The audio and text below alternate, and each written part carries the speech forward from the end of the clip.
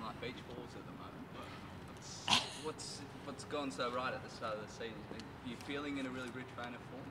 No, to put it simply. I was actually pretty nervous leading into the first round of games. I think I actually haven't played that much cricket over the last 6 months, which is a bit unusual for me. I think the last couple of years I've been going season to season, so I actually had a lot of time off, sort of nearly 6 months off from playing, which it was really unusual. So I was quite nervous heading into that first game, but look, at the end of the day, I was just happy to contribute to the team's success, and to score a few runs as well was just a nice touch. Have you got those? Oh, sorry. Can I get one or two? Sorry. One.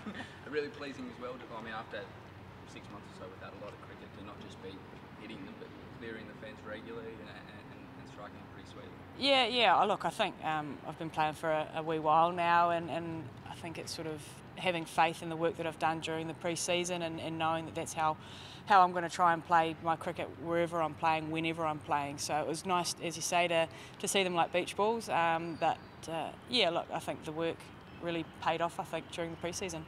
Have you got the nerves out now? For now, but look, I always get nerves. I think they're a really important part of the game and shows that I care about what I'm doing. So, yeah, look, I'm sure throughout the season I'll still have a few butterflies going on. You've come out of the weekend 1-1.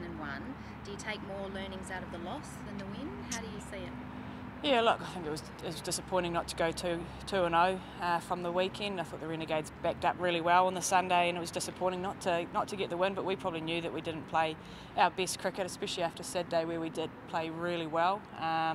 We knew we were probably 20 runs short on a really great wicket out at Karen Walton Oval. So, yeah, look, I think we'll certainly talk a lot about what went wrong on Sunday, but also there were a lot of things that we did right as well. So that's really encouraging for the group and different people standing up. So, again, looking forward to another big weekend ahead. What do you think were some of those things you were doing right out there?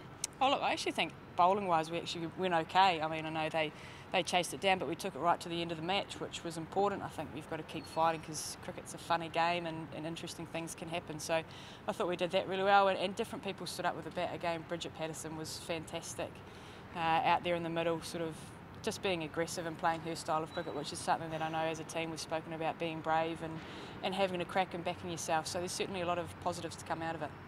How did you make Stephanie Taylor's opening games for you?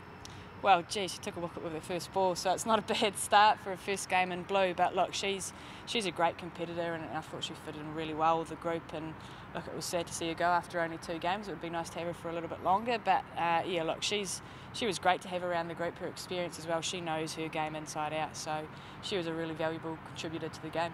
Lauren Winfield comes in now. You've played with her in England.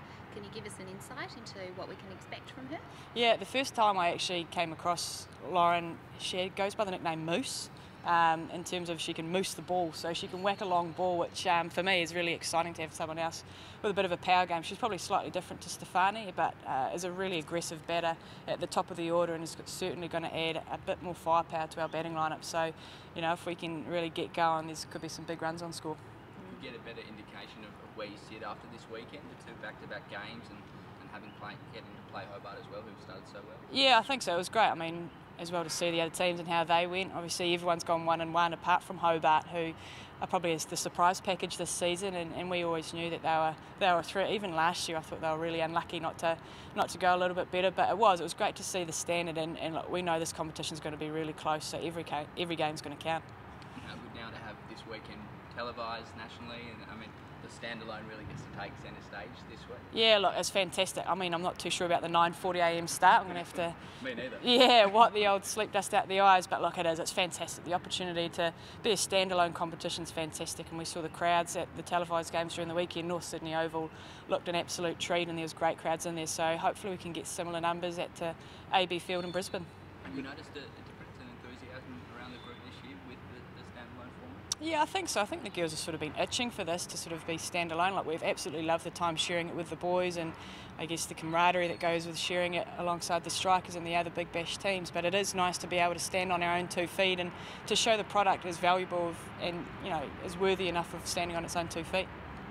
Players like Stefani and Lady Boom Boom, for want of a better nickname, coming in, does it have or will it have a sort of trickle down or trickle up effect into hit the standard of international cricket, do you think?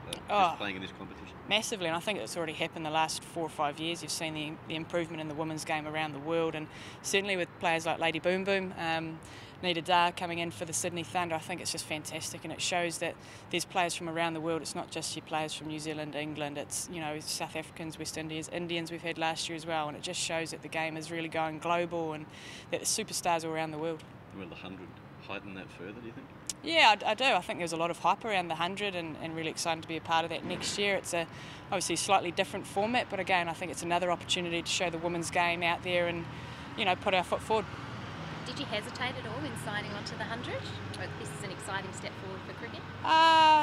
No, not really. I think it was almost similar to the WBBL, something new and exciting, and, you know, really privileged to be a part of something that's going to be new for not only women's cricket but cricket in general. It's a new format. Obviously the rules are still being ironed out, which is exciting. I'm not too sure about the 10 balls from one end, but we'll have to work up the loads for that one. But look, it's a fantastic opportunity, and the ECB have really pushed hard and promoted it well. So, you know, there's a bit of time yet before that competition, but really looking forward to being involved.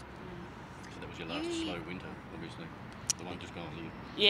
Yeah. I was trying to remember the last time I had a pre-season. It was probably 4 or 5 years ago, so I was about due. But yeah, look, certainly the next couple of years are going to be really busy. There's obviously T20 World Cup next year, then there's another 50 over World Cup next year back in New Zealand, which is going to be massive for a lot of girls that get to partake in that, and then obviously Commonwealth Games as well. There sort of seems to be more and more in the calendar, which is fantastic. I think that's what I've always wanted, is to be playing more cricket, and it's, you know, it's around the world, there's different opportunities, different competitions. You hit your 1500th striker's career run on the weekend. What does that mean to you? Yeah, I actually didn't know that until you sort of said that. Yeah, again, it's really humbling. I thought one of the blokes might have beat me to it.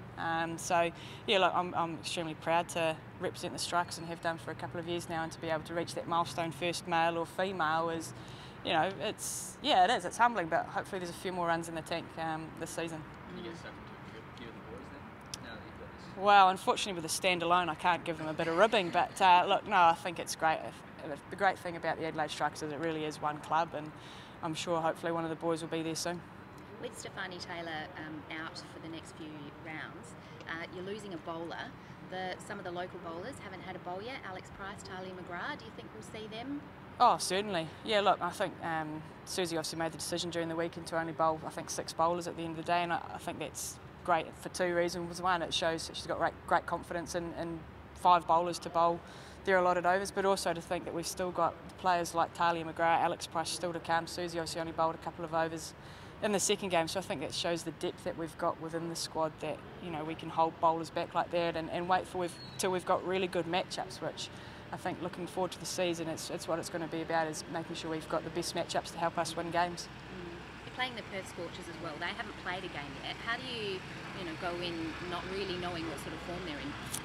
Yeah, it's an interesting one. I'm certainly glad we've played a couple of games already. They obviously play later today, which will be good to sort of keep an eye out and see how they go. We always know that they're a strong team. They've had great success, not just the females but the males as well. So we know that they're going to be really strong. I mean, any team that's got Meg Lanning in it is going to go half decent. So yeah, look, it'll be interesting to see how they go. Obviously we've had a couple more games under our belt, but we're certainly looking forward to taking them on the Sunday after we hopefully deal with the Hurricanes first.